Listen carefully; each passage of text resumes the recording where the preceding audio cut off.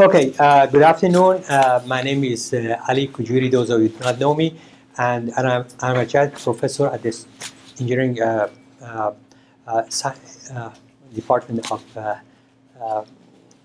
engineering science, and on behalf of the School of Science and Technology and the Department of Engineering Science, I would like to welcome you all to this 8th lecture of the series, and in fact, it's the 90, believe it or not, it's the 95th lecture since we started the lecture series in 2006. In fact, that's the time when the department, the bachelor's program started here. I would like also to thank Keysight Technologies, formerly Agilent Technologies, who supported this lecture series since the start. I apologize for the delay because we needed to have the power cord here and then also the adapter for the speaker. Before I introduce our speaker, let me mention that there are two things I've got to say. One is that the pizza that we ordered is going to arrive at, that's a very good part of it, by the way. It's a very delicious pizza, I can promise on that. And then it's going to arrive at 5:30. And then the next talk is,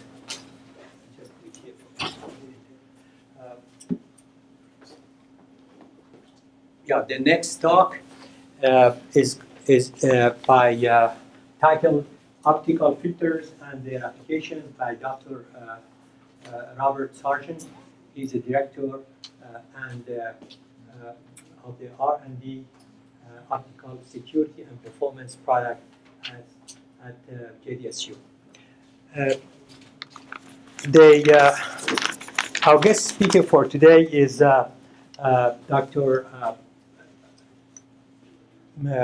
Omeed Momeni, and the title of his talk is Terahertz and Millimeter Wave Signal Generation, Synthesis and Amplification, Reaching the Fundamental Limits.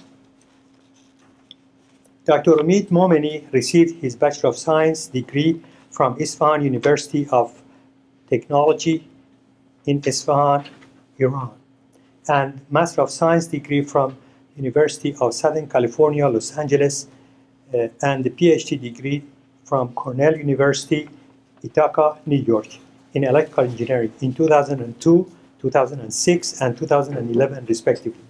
He joined the Faculty of Electrical and Computer Engineering Department at UC Davis in 2011. He was a visiting professor in Electrical Engineering and Computer Science Department, UC Irvine, from 2011 to 2012. From 2006 to 2004 to 6, he was with the Jet Propulsion Laboratory and NASA as an RFIC designer. His research interests include millimeter wave and terahertz integrated circuits and systems.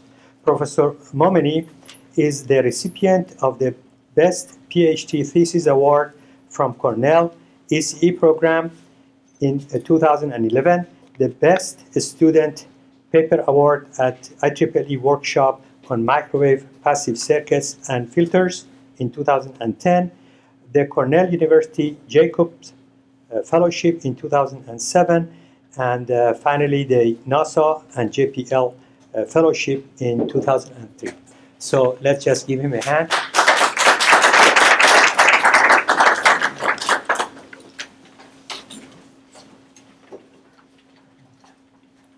So, good afternoon, everyone. I'm glad to be here talking.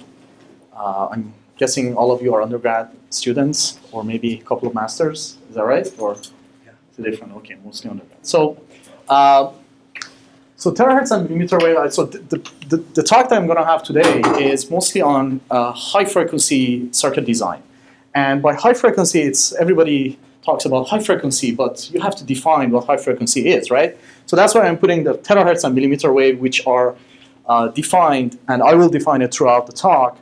So just to give you some feelings of what those frequencies are, you can just look at your cell phones and look at the Wi-Fi routers. These are the frequencies around 1, 2, 4, 5 gigahertz. And the ones that I'm going to talk about is above 30 gigahertz. So, and those specifically the blocks that I'm going to talk about are around 100, 200, 400, and 500 gigahertz. And believe it or not, today in today's technologies, you can have all these circuits in an IC and in a CMOS IC to actually make it even better.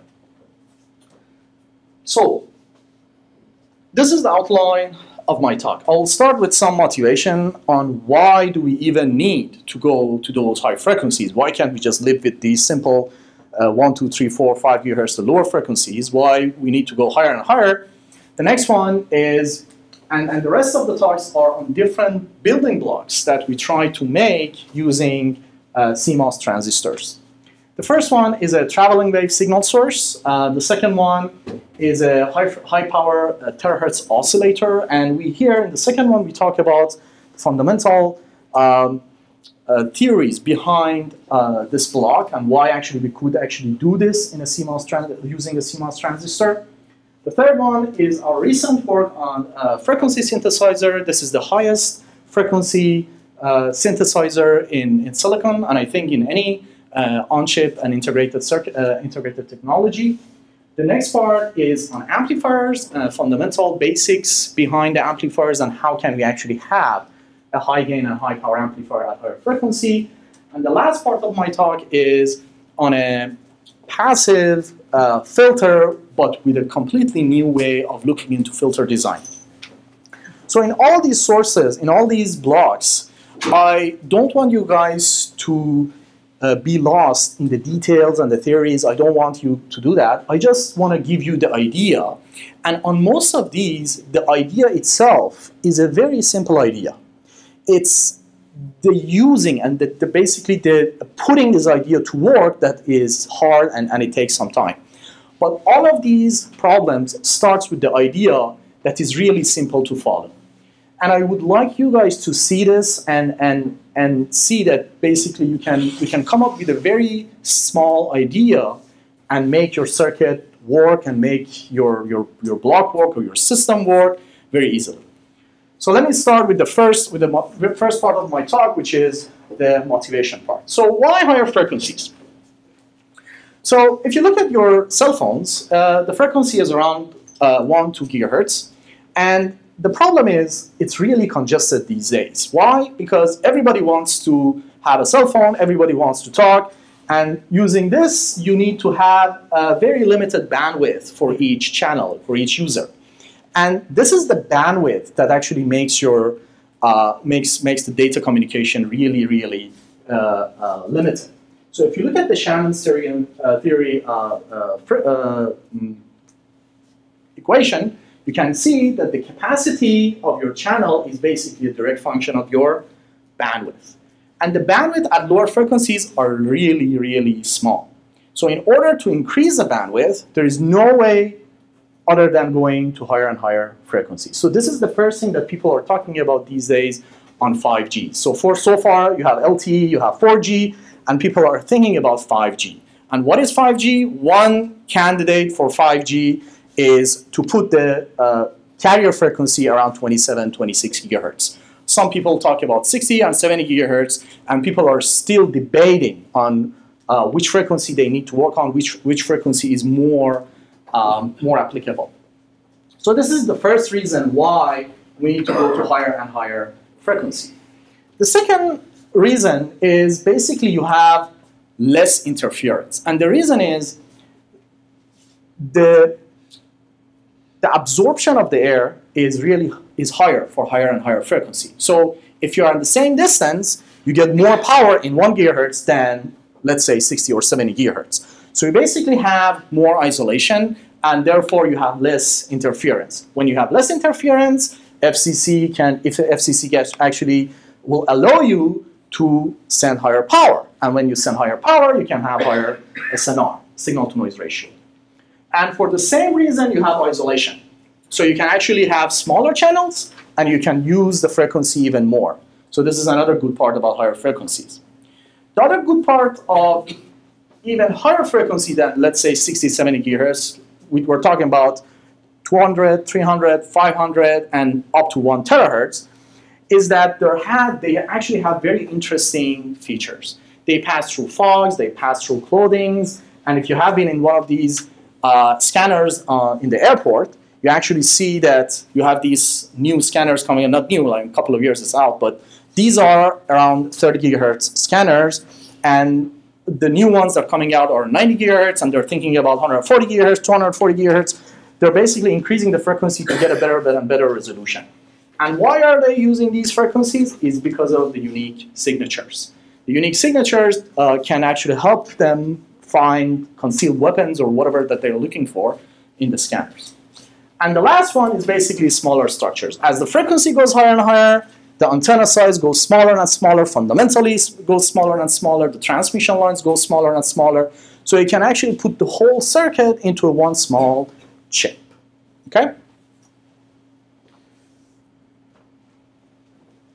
So these are the applications, the main applications that people are looking for at these frequencies now. Let me first define the terahertz frequencies. People define the terahertz frequency to be start from 300 gigahertz all the way to 3 terahertz.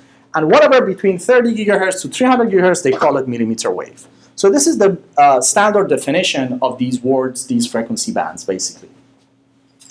So the first application is imaging. So the imaging is used in detection of concealed weapons, as I talked about. Sometimes they use it for cancer diagnosis and for wafer inspection. This is for imaging. You can also use these for compact range radars. People use it for FMCW radars and all sorts of other radars to get a higher and higher resolution. As the frequency goes higher, the resolution gets better. And of course, high data rate communication that we just talked about. If you want to have a 5G, if you want to have higher data rate, you need to go higher and higher frequencies.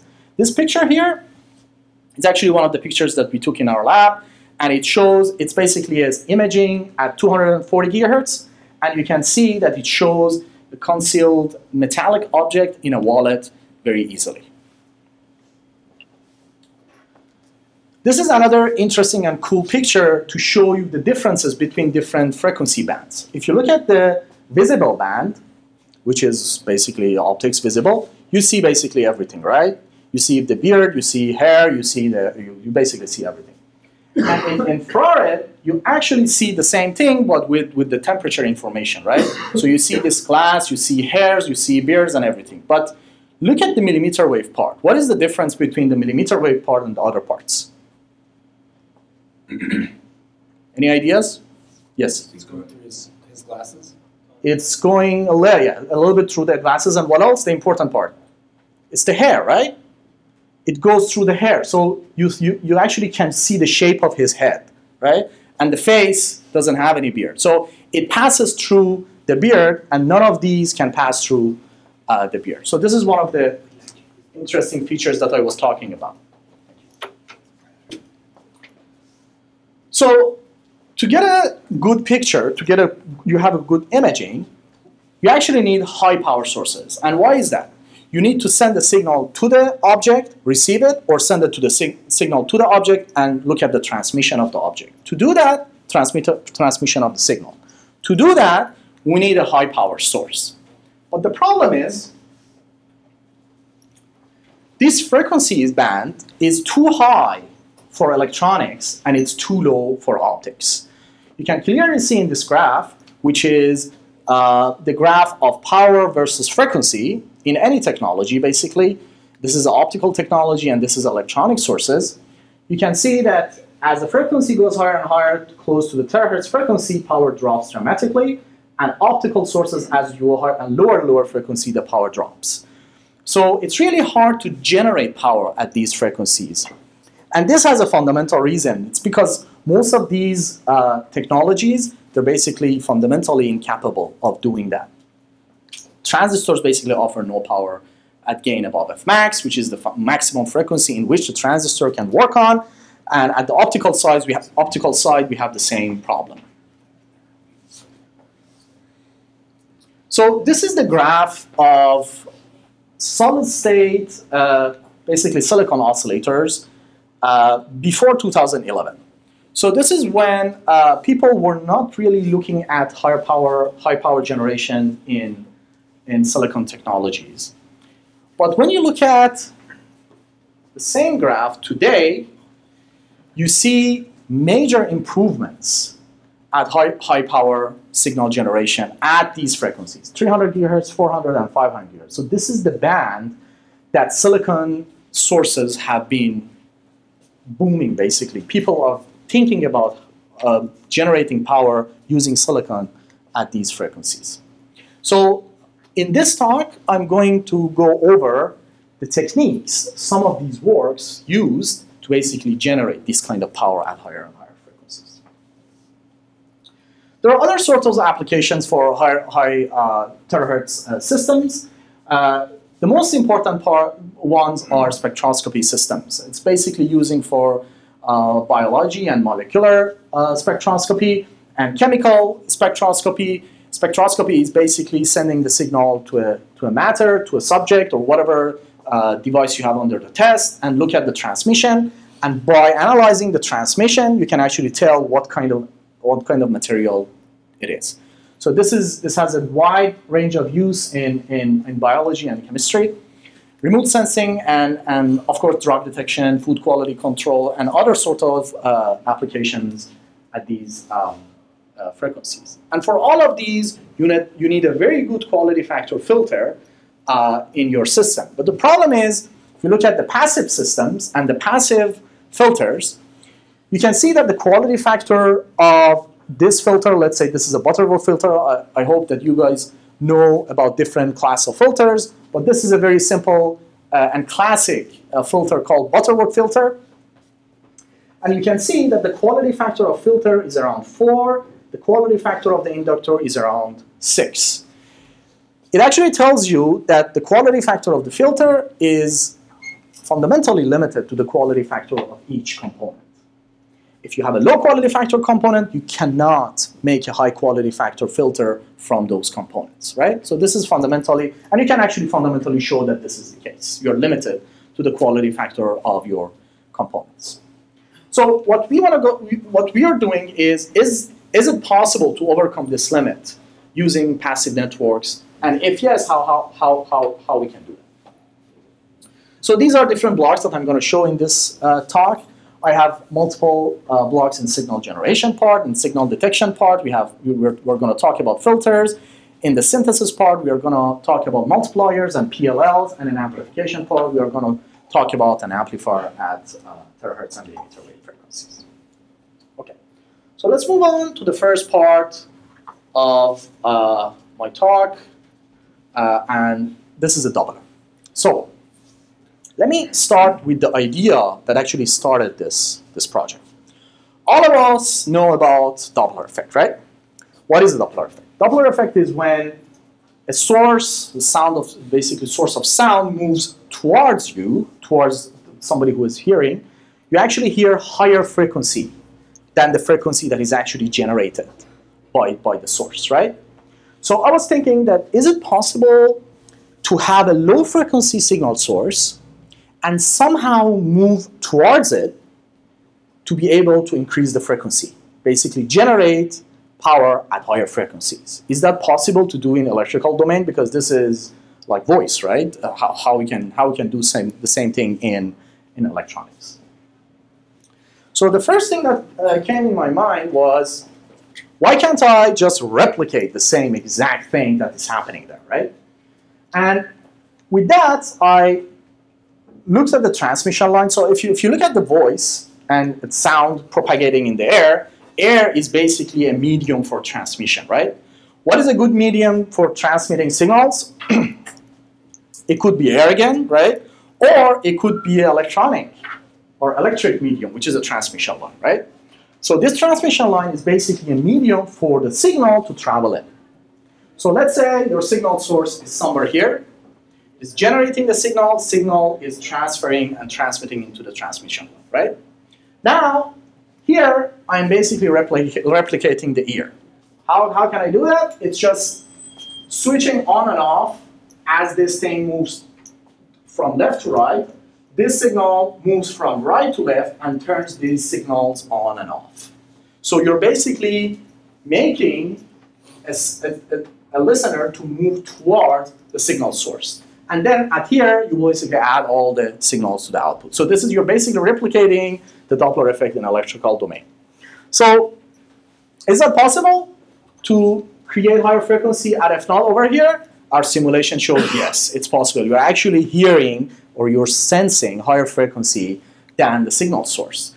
But this is a little bit hard to implement, right? You need two sources, you need another sources, you need switches, which is not a good idea at higher frequency. It's really hard to make switches at higher frequency. So we were talking about a better way of doing this, and we basically proposed this one. And at the end of the day, we actually end up, yeah, so this is how this thing actually works.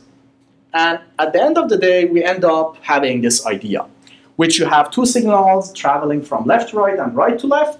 And these transistors create the harmonics coming out. And at the end here, you are actually having higher frequency than the input signal. And this is a better way of, again, the better way of implementing this. You're basically having one signal source on the bottom. It's two signals go at the top, and it reflects back.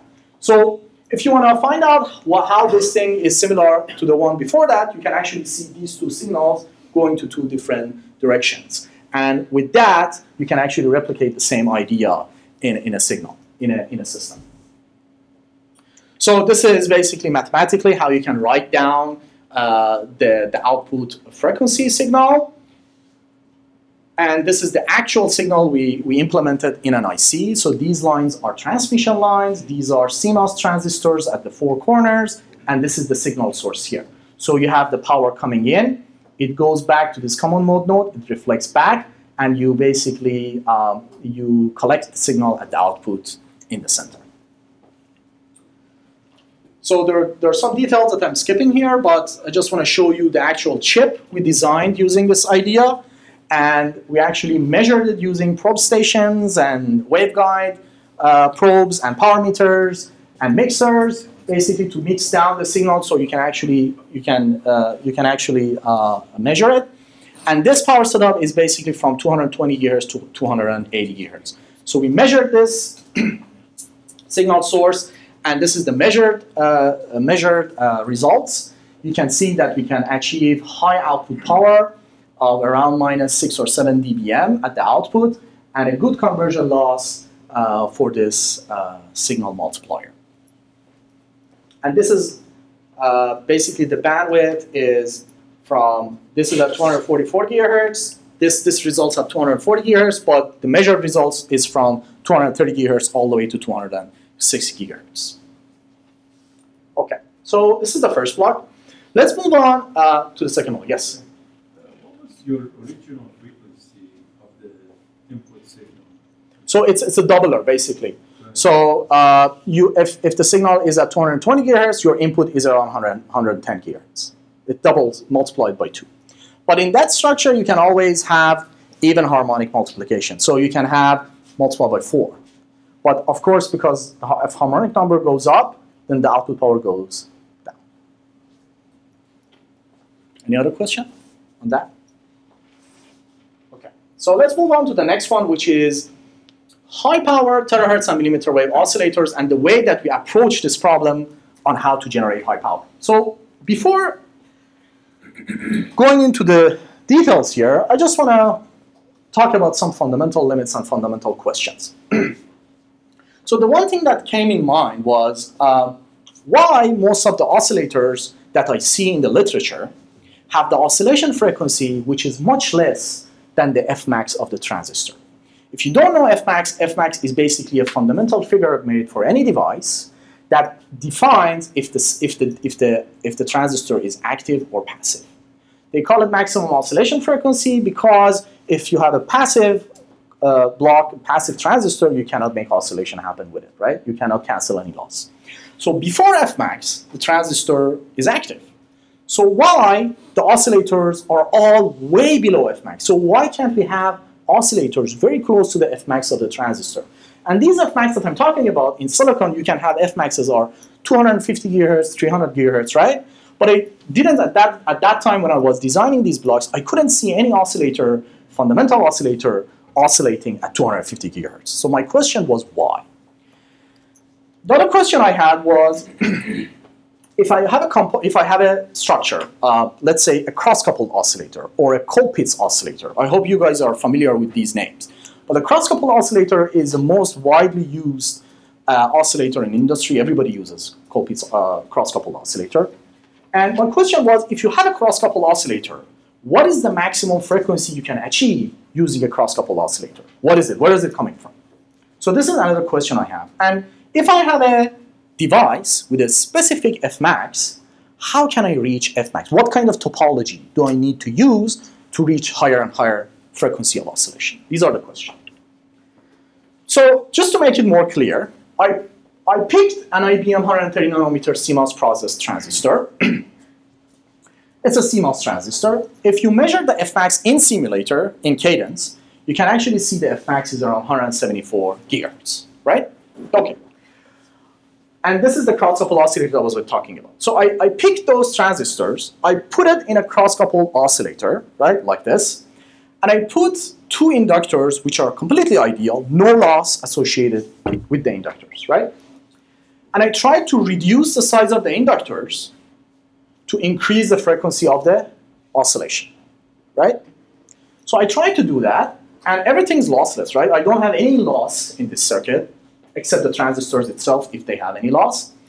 And interestingly, the highest frequency that I could achieve using these structures was 120 gigahertz.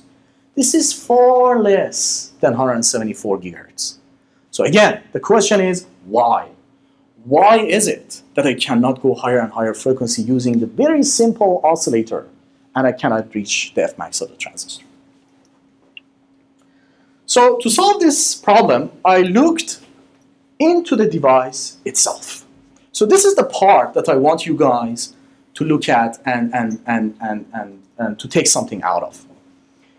So I didn't really do anything complicated. I just took the transistor, like this, right? It's a two-port device, right? I wrote down the power that is going into the device as a function of the voltages and the currents of the two sides, right? This is a two-port analysis, right? It's not really complicated, right? And I tried to work with these equations a little bit and to try to find out the power that is flowing into or out of the transistor as a function of the Y parameters of the device, Y11, Y22, Y12, Y21, and the voltage gain and the voltage phase shift of the device. So A is a voltage gain, phi is a voltage phase shift of the device. I see how this power, the real power coming out of the device, associates itself with these A and phi, voltage gain and voltage phase shift of the device, okay?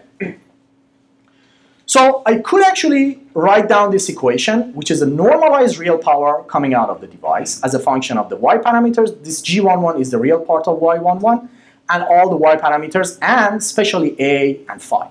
Now, if I want to increase this real power coming out of the device, do I have any choice on the Y parameters? Do I? It's a Y parameter of the device, right? So the device is given to me. I cannot change that, right? I can change the biasing a little bit, but that doesn't really change the story very much. So I have the Y parameters that I cannot change. The only thing that I can change is the voltage gain and the voltage phase shift around the device. Those are external forces. I can change them. So if I try to find out the optimum A and phi for this equation to maximize this normalized power, it's something like this. So you actually can find and optimize A and phi to maximize the power coming out of the device. So this is basically the maximum normalized power using these optimum numbers for the device. And now, interestingly, if I equate this normalized power to 0, this is exactly where my Fmax happens. What is it? How can I make this 0? The real power should be 0, right? So if the real power is 0, Fmax is there. That's the Fmax. That's the exact frequency in which Fmax happens. So what does this tell me? This tells me if I want to reach Fmax, which means if I want to reach this part of the equation, I need to create the optimum conditions for the device, right? And those optimum conditions are the phase and the gain of the device, the voltage gain of the device. And this is exactly what I did. The interesting thing about ring oscillators is that by changing the number of stages, you can change the phase shift between the gate and the drain of the device, right? You can actually change that phase shift. If you have 2 stages, the phase shift between gate and drain should be 180 degrees. If it's 3 stages, the phase shift between gate and drain should be 120 degrees because the phase shift around the loop should be 360 gigahertz. This is the fundamental conditions for the oscillators. So by changing the number of stages, I basically manipulate the phase shift around the device itself. So if I do this for the same 130 gigahertz, 130 nanometer CMOS transistor that I was just talking about, I can find the optimum conditions, the optimum gain, and the optimum phase shift as a function of frequency. If I want to reach this, let's say, Fmax of the transistor, the optimum conditions for the gain is 1, around 1.1, 1.2. And the optimum phase shift is around 120 degrees. So that tells me if you really want to reach the Fmax of the transistor, you need to force the gain of the transistor, the voltage gain of the transistor to be around 1 point something, and the phase shift should be around 120. And this is exactly what I did. I create a 3-stage ring oscillator, which creates a 120 degree phase shift between gate and drain, which is very close to the optimum phase that I need around the transistor. And the gain in any ring oscillator between gate and drain is always 1. So even the gain, the voltage gain, is also close to the optimum conditions that I need. So these are the ones that I actually fabricated. And these numbers of Fmax that I'm giving you, they are very raw numbers. When you put the layout and everything, these Fmax starts to come down. But even with those numbers, we could achieve a fundamental oscillation frequency at around 121 gigahertz at 130 nanometer. And the measured Fmax for these are around 135 gigahertz. So you can see that we are pretty close to the Fmax of the transistor. Why? Because instead of Colpitts, instead of cross-couple oscillator, we just added another transistor to the ring. We just made a 3-stage oscillator. Nothing really, complicated. Could you define measured Fmax? Yes, so this measured Fmax is when you pick a device and you try to measure it using your own network analyzer. Or the other way of doing this was, this is how we reported this, was we actually did all the EM simulations around the device. Yeah. And when we bring out all the layers from the gate and drain and everything, we just put the port there and we try to find out the Fmax that way. The Fmax of 174 gigahertz is when nothing is connected to it. This is when everything's connected to it. Okay. And you can see the output power is also relatively high, around minus 3.5 dBm. So these numbers are still the highest fundamental oscillators using that technology, 130 nanometer. Okay, so this is great. You can have fundamental oscillators very close to the Fmax. You can actually do it. You can simulate it. But what if you want to even go higher frequencies? Because the Fmax of, let's say, silicon technology is 250, 300 gigahertz. But what we need is 500 gigahertz signals, 600 gigahertz signal, higher, higher, and higher. How can we actually reach that oscillation?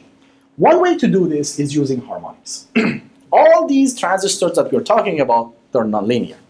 And using the nonlinearity, you can actually produce harmonics using the fundamental frequency. Let's say you have a fundamental oscillation at 100 gigahertz, then you can extract the third harmonic, or the fourth harmonic, or the sixth harmonic. And all of these are 600, 500, 300 gigahertz. They're very high frequencies, right? But the problem is harmonics are really challenging to work with. And one of the problems is it's low power. When you have a fundamental swing of 1, 2 volts, when you look at the harmonics, it's 1 millivolt or 2 millivolts, right?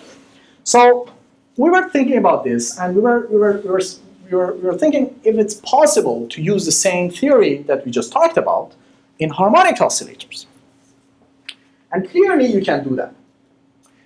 We went back to the better technology, 65 nanometers CMOS process, and we plot the optimum conditions A and phi for the same transistor. So here we actually wanted to reach around 450 gigahertz. And we wanted to use the third harmonic. So if I'm going to use the third harmonic, and if I want to reach 450 gigahertz, what should be the fundamental frequency? 150 gigahertz, right?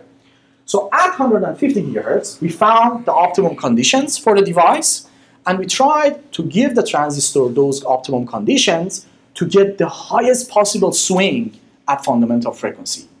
And believe it or not, the higher the fundamental oscillation you have, the better the harmonic you have. So using the same approach, we can increase the swing of the fundamental frequency and increase the harmonic power. Okay, something I forgot to say. So here, if you look at here, the optimum gain is 0.5 and the optimum phase is 160 gigahertz. In order to extract the third harmonic, we need to have a 3-stage ring oscillator. In a 3-stage ring oscillator, the third harmonic which is coming out of each device would be in phase in the common mode. You can actually write down the phase relationship, and it's really easy to see that in a 3-stage ring, you can collect the third harmonic here at the common mode node. But the problem is, in a 3-stage, as we talked about, if there is nothing at the gates, the phase shift between gate and drain is 120 degrees, right? 120 degrees. But the optimum conditions is 160 degrees, right? How can we fix this? We just put inductors at the gate of the transistor. Again, very simple idea, but these inductors at the gate had a huge impact on the fundamental oscillation swing for these transistors. Why? Because it just gives the transistor the optimum phase conditions. Okay? So using this topology, we actually made this oscillator. These are the measurement setups using power meters and harmonic mixers, using the probe and probe stations at 500 gigahertz. We could actually measure this thing, and this is the measurement results at 482 gigahertz. The power measurement using a power meter is around minus 7.9 dBm at 480 gigahertz. And if you just want to get an idea of how this thing is compared to other technologies, you can actually see it in this graph. The best indium phosphide oscillator, which has an Fmax of 800 gigahertz, can produce around minus 10 dBm of power at 480 gigahertz. And to be fair, this is a fundamental oscillator. This is not an harmonic oscillator, because the Fmax is so high that they can just easily create a fundamental oscillator, right? But this design that we did, which is this one, this is at lower frequency using 130 nanometer. This is 65 nanometer at 400 gigahertz. It has a little bit higher power than the indium phosphide oscillator. So if I can have this device of Fmax of 800 gigahertz, I can push the fundamental frequency to go to 400 and 500 gigahertz, and I can generate signals at 1.5 terahertz. It's easily possible to do it in a better device with a better Fmax. Okay. Any questions so far? Okay, so let's move on to another part of our work, which we recently did. So the result of this synthesizer was published last spring in ISSCC conference in IC 2014. So the motivation there was, how can we actually synthesize a signal? How can we have oscillators that you can actually swing, you can tune the frequencies easily?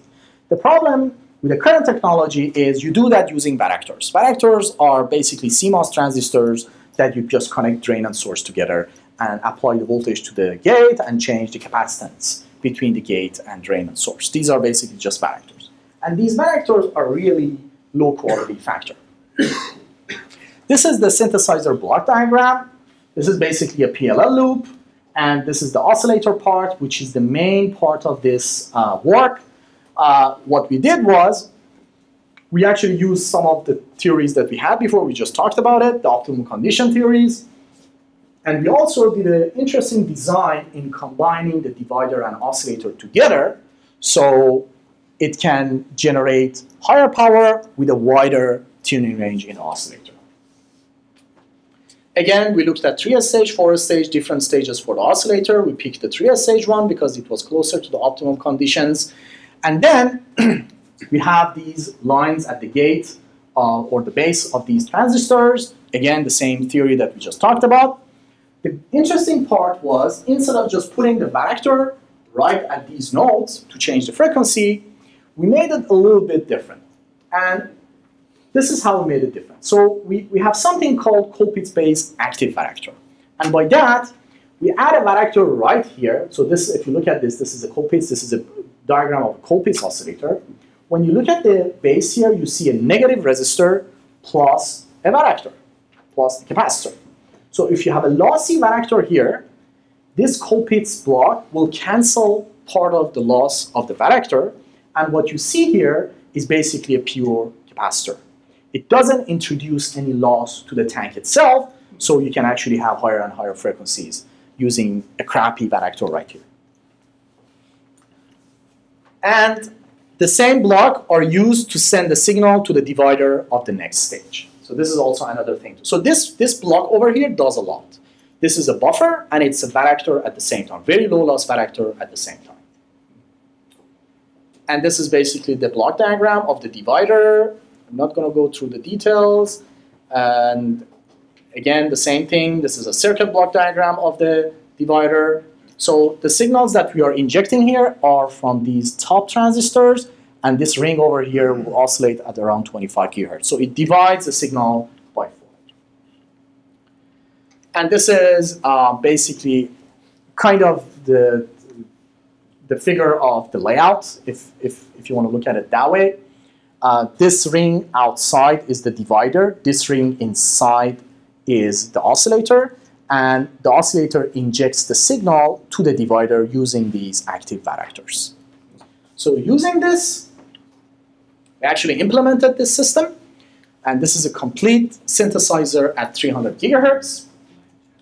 And this is the measurement setup that we used for this system. And these are the performance of the VCO, the injection lock divider, and the frequency synthesizer. If you look at the frequency synthesizer, the locking range is around 7.9%, which is way higher than any other technology in the same frequency range. So and the frequency range is from 280 gigahertz to 303 gigahertz. Yeah, and this is the comparison. You can actually clearly see the difference between these two. So the best synthesizer at around 300 gigahertz is using indium phosphide. And again, look at the tuning range. It's much lower than we implement. Okay. So the next part is basically how to use the same theories that we just talked about in an amplifier. Okay. So it's actually great that we have good transistors with very good Fmaxes. But the problem is, as you get closer and closer to the Fmax of the transistor, the gain, the power gain that you can extract from the transistors are going down, dramatically going down. So because of that, the PAE, which is the efficiency of the transistor, drops dramatically. And sometimes the gain is so low that when you put the matching network and everything around it, you just don't get any gain out of it at all. So it's not an amplifier anymore, right? So the question is, this maximum available gain, I hope you guys know a little bit about, is really low at higher frequency. So just to give you an example, this is the maximum available gain and maximum stable gain. So this part is maximum available gain, this part is maximum stable gain of, again, 130 nanometer CMOS transistor. You can see as we get closer and closer to the Fmax of the transistor, the gain drops dramatically. Like look at around 110 gigahertz. So the gain, the maximum available gain is around 2 dB, and when you put the matching network around it, you barely can get any gain out of it. So the question is this maximum available gain the highest gain you can get from the transistor, or is there any other thing that we can do? So let me just give you an overview of what maximum available gain actually is.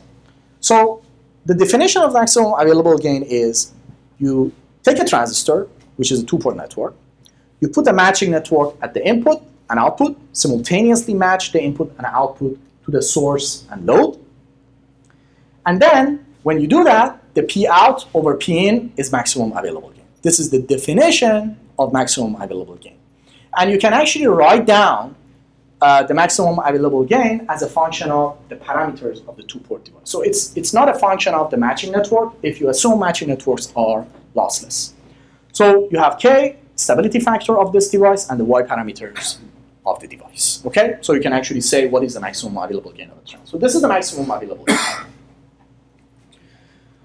So it turns out that there is something else called maximum achievable gain, which is the fundamental power that you can get out of any device. So the maximum available gain is when you match the input and output. The maximum achievable gain is when you put a network, a passive lossless network, around the device and then match the input and output to the source and load. This is how you can get to the maximum achievable gain, which by definition is the highest possible gain that you can get from any two-port network. Now the question would be then, what is this linear lossless reciprocal or passive network? That's the question. How can we actually design this to get to the port to get the highest power coming out of, power gain coming out of the device? Just to give you a sense, this is the maximum available gain, right? What is the gain here at 100 gigahertz? Around 2, 3, right? Well, what is the maximum achievable gain? It's around 10 dB. So it's just 6 dB higher than the maximum achievable gain, and this is critical when you're close to the maximum oscillation frequency, right? Because here, maximum available gain is nothing. But if you look at the maximum achievable gain, it's significantly higher than what you can get from maximum available gain. So again, the question is how to reach maximum achievable gain. And the way that I approach this is very much similar to the way that I approach the maximum power coming out of the device in an oscillator. So the question here is, how can I create the optimum conditions around the device to maximize the power gain coming out of the device? In the other one, in the oscillator scenario, it was how to maximize the total power coming out of the device. But in here, it's how to maximize the power gain coming out of it. So these seems similar, but they're very different in equations. So I approach it this way. I actually, again, wrote down the equations for the power of the device. And I found the gain as a function of A and phi, which we talked about. And I found the optimum conditions for A and phi. And in order to reach A and phi, one of the easiest way to do this is to put an inductor from drain to the gate of the transistor. If you look at this, you may think that you are basically resonating out CGD of the transistor to get higher gain. But this is partly true, but the problem is when you do that, the maximum power that you can get is unilateral gain. Unilateral gain is different than maximum achievable gain. And I showed it in the previous, but I didn't talk about it. So here, U is a unilateral gain. Unilateral gain is this graph, and the maximum achievable gain is this graph. So with putting inductor between gate and drain of the transistor, you're actually not resonating out CGD of this transistor. You're making a very interesting feedback from the drain to the gate to reach the maximum possible gain from the transistor. And this is how we can actually show it. You can sweep L, basically 160 picohenry, 120 picohenry, 80 picohenry, and you can see in very narrow part of the frequency, you can reach Fmax, Gmax of the transistor. And this is how we approach this with a better way. Basically, this is too narrow, so we try to make it a little bit wideband so we can actually implement this. So putting all of these things in practice, we implemented this amplifier using the 65 nanometer CMOS transistor at 260 gigahertz. And if you look at these transistors, if you do all the routings, all the EM simulation for the transistor, the Fmax is around 300, 320 gigahertz. And to be able to get 260 gigahertz amplifier this close, to the Fmax of the transistor is interesting. This is the layout. And this work was also published in ISSCC a couple of years ago. And this is the measurement results. You can see that at 260 gigahertz, you get around 10 dB of gain. And you can also look at the K factor, which is the stability criteria, stability figure made for this amplifier, which is well above 1. And these are the power measurements of this. You can get around minus 3.9 dBm of saturated power at the output at 260 gigahertz using a 65 nanometer CMOS transistor. And this is the comparison that shows its gain and especially the power much higher than any other CMOS base amplifier. Okay, so the last part of my talk is on passive networks. So far I was talking about active networks, but this is on the passive networks. This slide is the same thing that you saw in the beginning of the talk.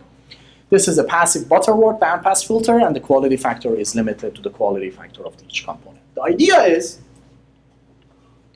it possible to have an electrical medium, and this medium is electrical medium. It's LNC. You can think about it as 2D transmission lines, basically, inductors and capacitors. And you have two mediums. One is this medium which the signal travels, and one is this medium which creates that filtering behavior. And the idea is it possible to do something like this so that if a signal with different frequencies hits the boundary, different frequencies goes to different directions, right? This is a prism. This is a prism in optics. But we were thinking, is it possible to do this in electronics? And if it is, how can we use that? Is it useful or not? So to do this, I basically delve into finding out the properties of transmission lines and 2D transmission lines. I'm not going to go through these equations here, but I just want to tell you that there are equations governing the direction of the energy in any medium, including the electrical medium of LNC, composed of LNC. So basically find out, these are all equations to find out the direction of the energy, which is the group velocity in these mediums. You find the group velocity, it actually tells you what would be the direction of the energy in these mediums, and you can actually design these two mediums. One is the blue one is the red one. They have different inductors and capacitors. And when the signal hits the boundary, you can clearly see that the different frequencies will travel into different directions. This is the graph, the theoretical graph of how this thing actually happens. This is frequency, this is the transmission angle. So we can see, if, let's say, like pick one of the F's. F is basically the LC ratios of these two mediums. For one F, let's say this one. When the frequency changes, the direction of the energy changes. What does it mean? It means if you have a signal that has different frequency components in it, different frequencies will travel into different directions. And you can pick up different frequencies at different parts of the lattice. And this is to show, and this is basically simulation again, this is to show that the quality factor, filtering quality factor that you get with this concept is much higher than the quality factor of the LC components that you use in these lattices. And the reason is the whole technique, the whole operation mechanism of these lattices is different than passive filtering. It's basically prism-like filtering. So in this prism-like filtering, the quality factor of the filtering is a very loose function of the quality factor of the component. So if you look at this, the LC section quality factor here is 20, but at 460 gigahertz, you can get the filtering quality factor of the 400, which is much higher than the quality factor of the LC section. This is why this is actually good to use at higher frequencies. So I put this video to just show you how this thing actually happens. So this is the second medium, this is the first medium. Signal travels from left to right, hits the boundary, and you can see what happens to the signal. This is a MATLAB simulation using the theoretical equations. In the left one, you only have 230 gigahertz signal coming in. In this one, you have two frequencies, 245 and 215 gigahertz coming in.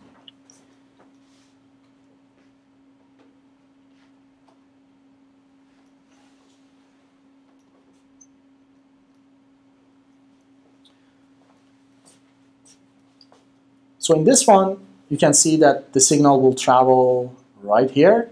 So So you can pick up the signal here, and there is nothing else going on here. But in this one, you can clearly see there's two different energy at two different frequencies. One travels to this direction, one travels to this direction. So if you put a probe here and here, you can clearly pick up different signals from the two different sides of the lattice. And this is what we actually implemented. At those days, we didn't really have the technology. We didn't have the equipment to measure at those high frequencies. So I just wanted to see if the idea works. And I implemented this at 32 to 40 gigahertz. This is the first lattice. This is the second lattice. This is the input pads. And these are the output pads. And if you look at the measured results, you can clearly see that the different frequencies will basically go to different directions. Different colors are different points of the lattice. So each point collects different frequency coming out. Okay, so that was the last part of the talk. I hope I convinced you that there are very much interesting things that is still to be done at CMOS technologies. You can still get some juice out of CMOS transistors, even at very, very high frequencies. I actually showed oscillators, amplifiers, high power generation at very close to Fmax, wide tuning range frequency synthesizers, even high quality factor filtering can be done at chip level systems, and they're basically a very bright future in this field we are witnessing. And just to make it clear, all these ideas are very general, as you can imagine. So you can pick different devices in indium phosphide and gallium arsenide and try to make the same systems using these ideas and get much better results compared to the CMOS transistor. Thank you.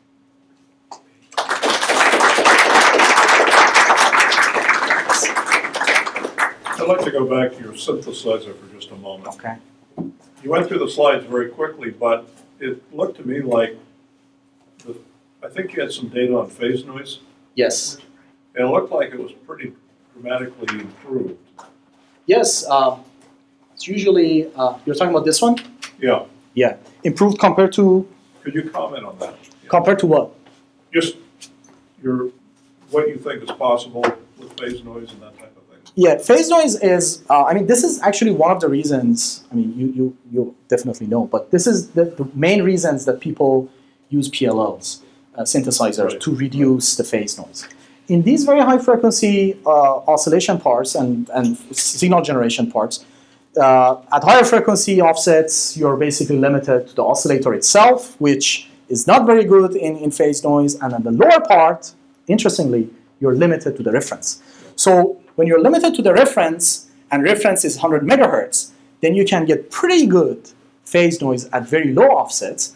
But at higher frequencies, unfortunately, you're limited to the VCO itself, which doesn't really give you that much good of a phase noise. Unless if you can increase your loop bandwidth and get push the higher offset higher and higher, so you can go lower. So could it be that in a silicon-based process like CMOS, that will always be superior on phase noise as opposed to or compared to trying it in gallium arsenide or indium phosphide? Well, are you talking about higher offset or lower offset? High. Higher offset, yeah.